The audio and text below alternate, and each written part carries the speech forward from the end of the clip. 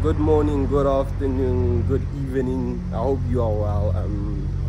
And thank you for clicking on my video, guys. But welcome back to the channel. And if you're new, guys, welcome to you. Please hit the subscribe button, like the video, share, whatever. But guys, today we have a pretty cool car, so stay tuned.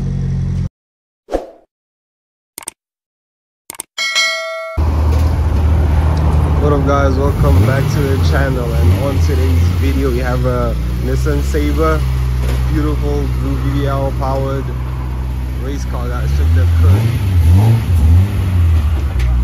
VVL is boss, as they say. You know, I'm a Toyota guy, so I don't agree with it, but VVL is boss, just for the sake of this video being like a VVL powered car. But yeah,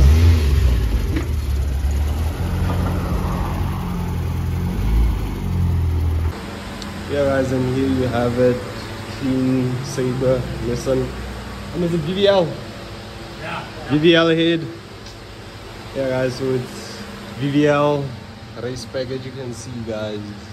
No seats, guys. Race pack, guys. Check out how clean it is on the inside. I like the rims, though. Guys, wheels are proper, guys. Well, you guys are probably wondering like why there's a jack. The jack is there because the car is kind of low.